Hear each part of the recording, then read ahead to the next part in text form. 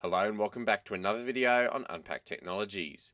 In this video I'm going to be showing you how to change the widget color on macOS. Following this process will allow you to change the color of your widgets among other settings depending on different situations that is happening on your Mac. It's a pretty simple process, so let's get straight into it.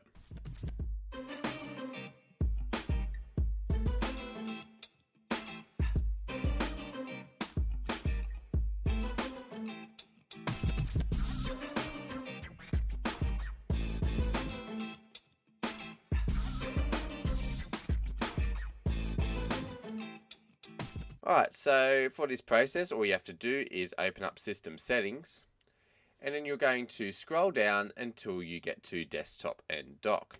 You're going to click on that, and then you're going to scroll down until you see the Widgets area. So here we are here, you can see it says Widgets as the subheading.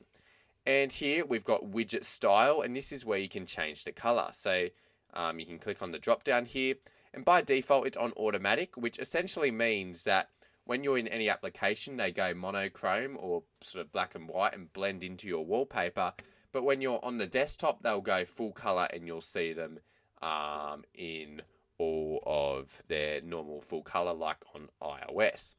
However, what you can do is you can change that. So you can change them to be monochrome at all times. So that means when I even click onto the desktop, there'll still be that monochrome texture that blends into your wallpaper. So it'll be like that at all times.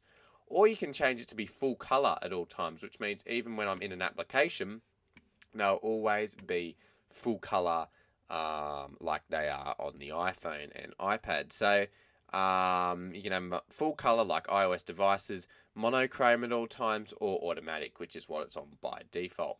When you're in these settings, you can also change when the widgets are shown, so they can be whether they show on the desktop or in Stage Manager or in both.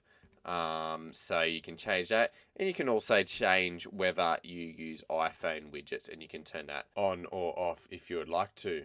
So yeah, that's all there is to changing the color of your widgets among some other settings on your macOS device.